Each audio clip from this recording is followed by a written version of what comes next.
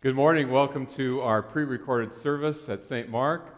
Today happens to be Thursday, but today that you're viewing this is Sunday the 22nd, and so we're happy to have you with us. We have several people involved today. Thank you, Bob, for playing. We are grateful, Julie Eshleman, also for reading our lessons today, for Pastor Chad, and also Jill, who's helping with the recording of all this. So a lot of people are participating in our recording today, and we're delighted that we can bring this to you on Sunday the 22nd. And we hope that this builds a sense of community here. Even though we're not present to worship, we are together in the Spirit on this day. Let's begin with the prayer of the day, and so join me as we pray. Bend your ear to our prayers, Lord Christ, and come among us. By your gracious life and death for us, bring light into the darkness of our hearts and anoint us with your Spirit. For you live and reign with the Father and the Holy Spirit, one God, now and forever. Amen.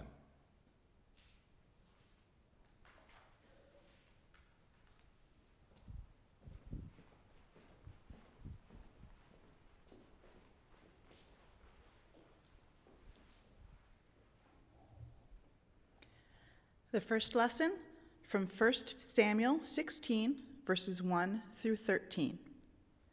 The Lord said to Samuel, "How long will you grieve over Saul?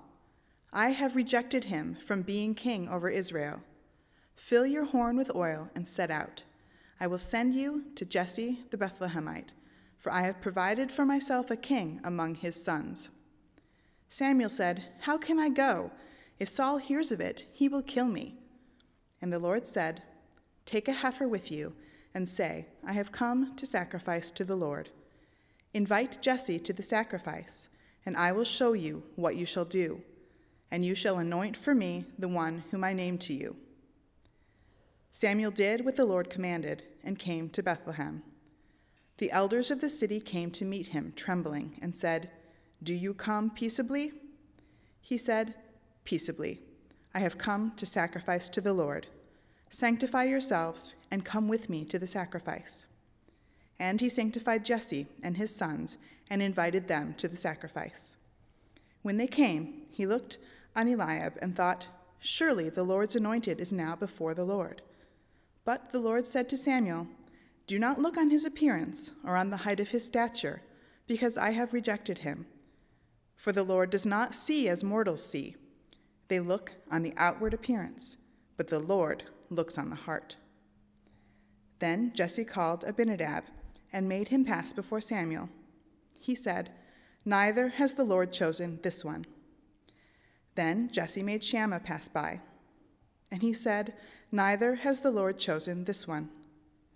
Jesse made 7 of his sons pass before Samuel, and Samuel said to Jesse, "The Lord has not chosen any of these." Samuel said to Jesse, "Are all your sons here?" And he said, "There remains yet the youngest, but he is keeping the sheep." And Samuel said to Jesse, "Send and bring him, for we will not sit down until he comes here." He sent and brought him in. Now he was ruddy and had beautiful eyes and was handsome. The Lord said, "Rise and anoint him, for this is the one." Then Samuel took the horn of oil and anointed him in the presence of his brothers. And the Spirit of the Lord came mightily upon David from that day forward. Samuel then sent out and went to Ramah.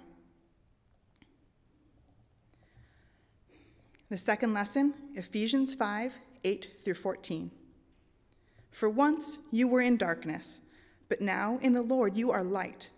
Live as children of light, for the fruit of the light is found in all that is good and right and true. Try to find out what is pleasing to the Lord. Take no part in the unfruitful works of darkness, but instead expose them. For it is shameful even to mention what such people do secretly. But everything exposed by the light becomes visible, for everything that becomes visible is light. Therefore it says, 'Sleeper, awake, rise from the dead, and Christ will shine on you.'"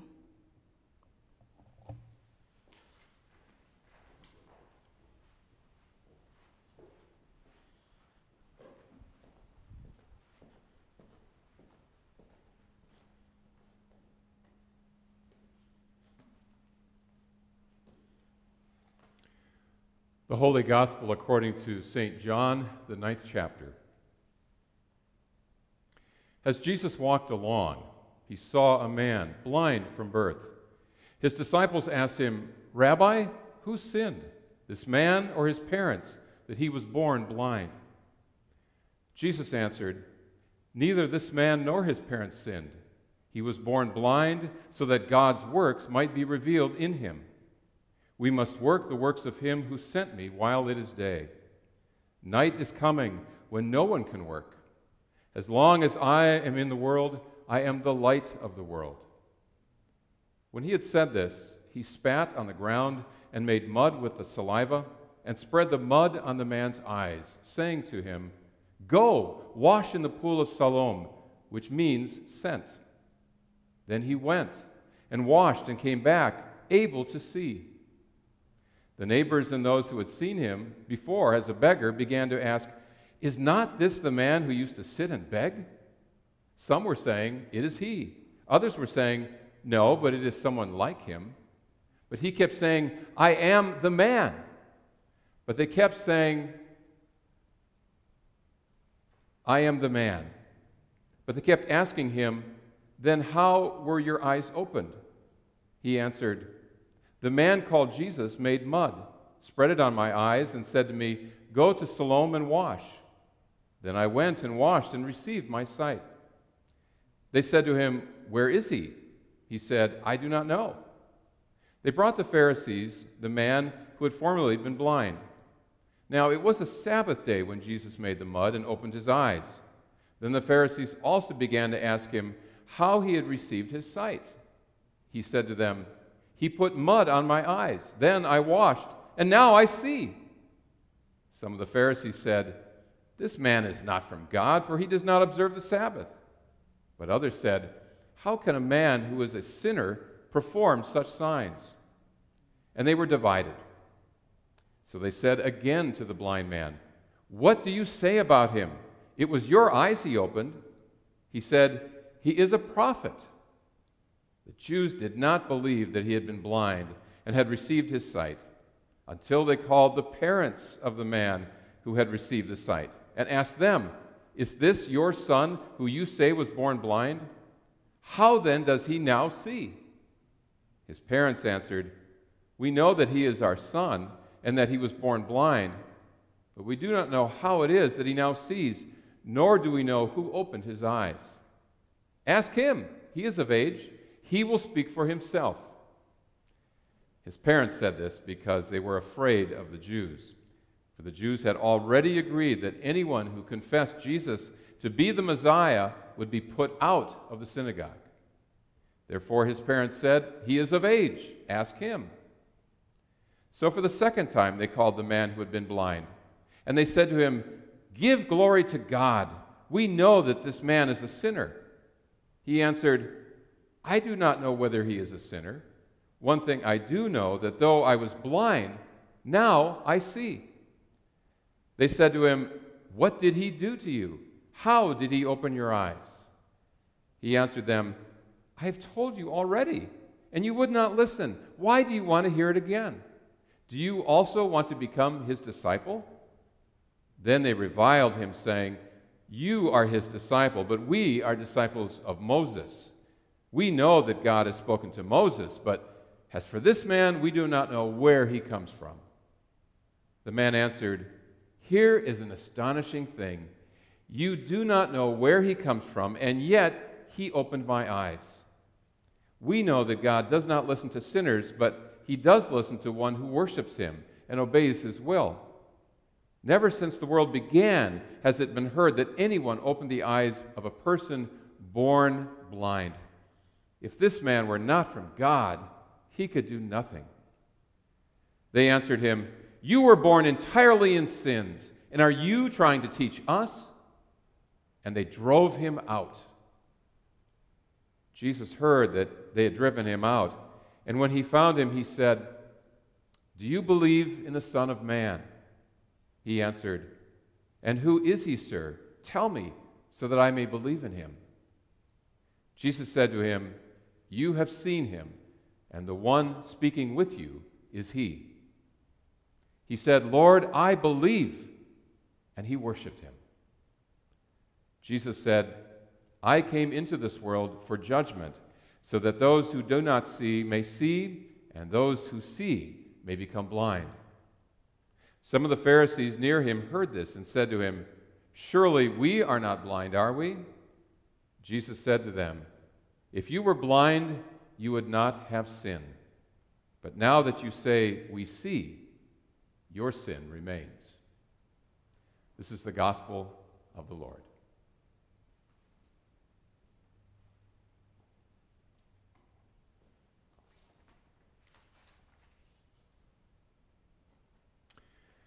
There's an old saying, "You can't see the forest for the trees."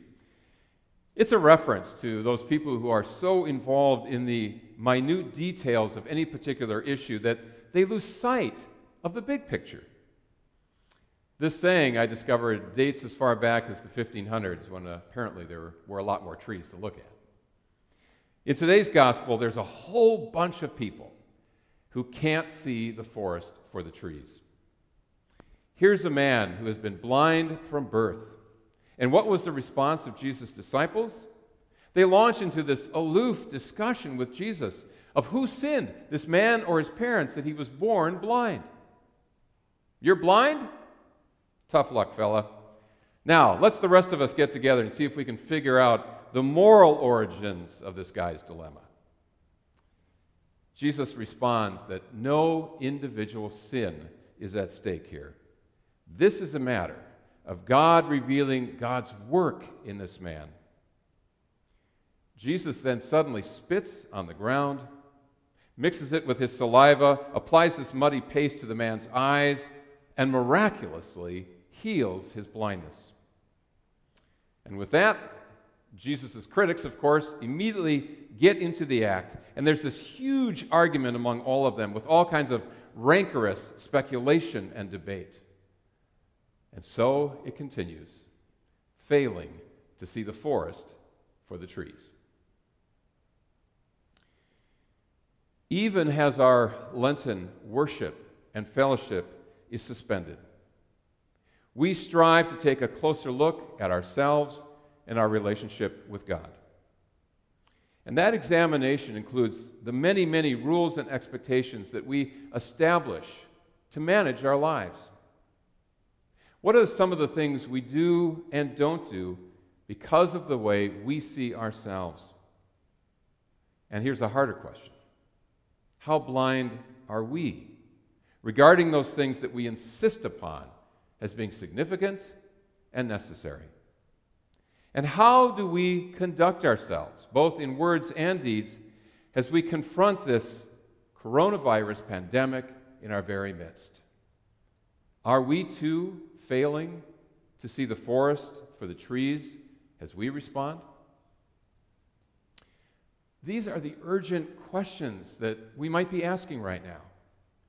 And I think Paul offers us some excellent guidance in his letter to the Ephesians, which Julie read this morning. He encourages us to live as children of the light, for the fruit of the light is found that is all that is good and right and true. And then he urges, try to find out what is pleasing to the Lord. We are then addressed with this stunning command, "Sleeper, awake, rise from the dead, and Christ will shine on you." What could this possibly mean for us in these days of such upheaval and change? And how might we awaken and live as children of the light? Let me share with you a story that I came across that I think speaks so well to our situation together. A woman set out traveling through the villages of Germany. And one Sunday evening, she arrived at a small, quaint village. She got a room at the local inn right next to the public square. And once she was settled in, she opened up her tourist guidebook. As she was reading about the village, she suddenly heard church bells in the distance. And she looked through her guidebook where it mentioned that there was a 12th century church there. Glancing out her window, she saw a number of villagers hurrying in the direction of the bells, each carrying an antique lamp.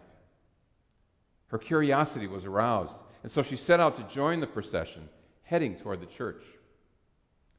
On the step of the church, she approached an elderly woman and asked what she was carrying and why. And the woman replied, "This is a very special lamp. We carry these to church to keep alive a tradition dating back to the Reformation, when there was no other way of lighting our church.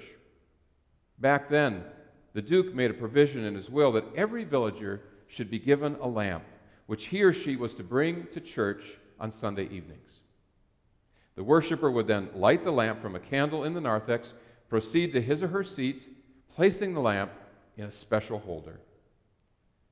Of course, nowadays it's not very convenient to use these lamps to light the church, but we still do, and everyone who attends the sanctuary makes it that much brighter. And if on a Sunday evening you're tempted to stay away, you must live with the knowledge that there will be that much less light in the church for others." And with that admission, she turned and entered the church. The tourist followed and took a seat in an empty pew. It was fairly dark back there, but she was able to see a nameplate attached to the pew. And as she struggled to read it in the darkness, she discovered that this was Anna Schilling's place. And she wondered, who is Anna Schilling? And why is she not here with her lamp tonight? "Anna, your light is missing. There is but darkness in this place where your light ought to be. Anna, remember what you are. You are a bearer of light. You are much more. You are a light." That's exactly the language that Paul used to remind the Ephesians. You now belong to Christ, and Christ is in you. He is the light of the world that makes you to be light. People of St. Mark, remember that you are light in these dark days of coronavirus fear and chaos. And if you remember that truth, and if you understand its meaning, you'll likewise know that it affects everything around you. What you do or don't do, what you say, how you think about an issue, and even how you view the world and your responses to it.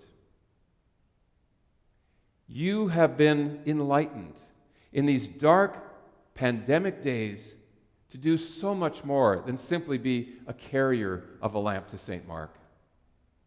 Just as generations before us have been lighting our way, you and I are here today to light the world for others. And by God's grace, to help them see God's light in Christ, the forest for the trees. Let us pray. Lord, we are grateful that you bring light into our lives. We are grateful that you encouraged us to see much more than simply the many trees in front of us, but the greater work that you are doing in your forest, the world. Help us again today, on this Sunday, as we are separated from one another, watching this service in our homes. We pray, Lord, that we would be the light wherever we are, that as we venture out into the world, we would carry our lamps of the gospel with us.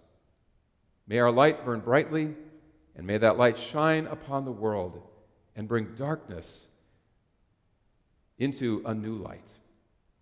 In your name we pray. Amen.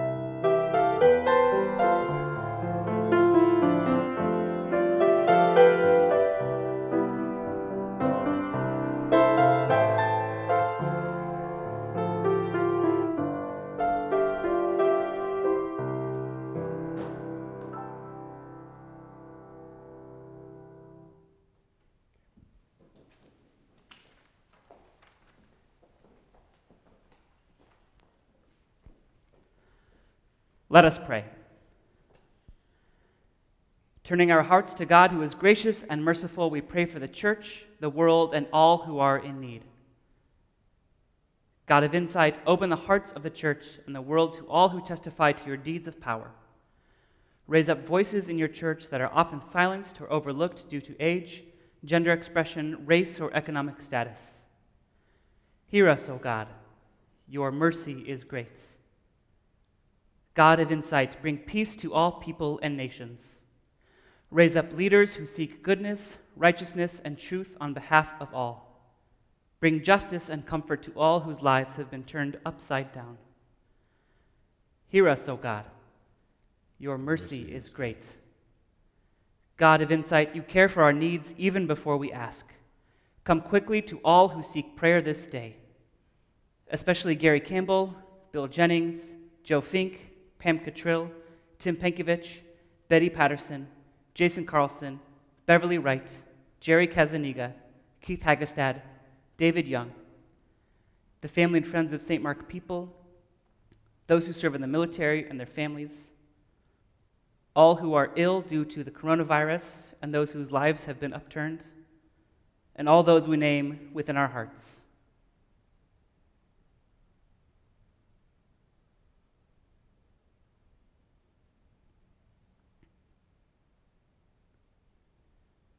Accomplish healing through the work of doctors, nurses, researchers, departments of health, and all who tend to human bodies.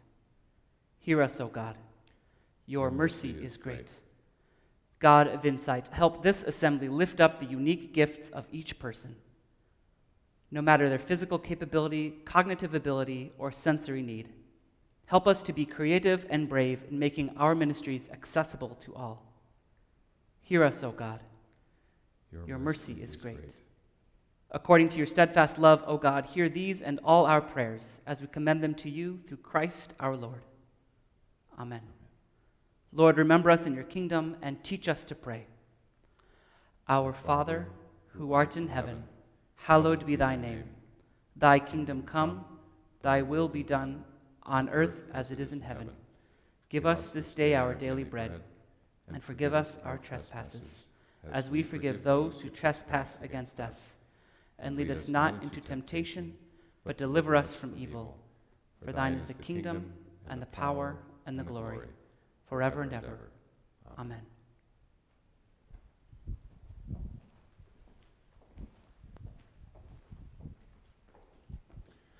Go in peace. Christ is with you.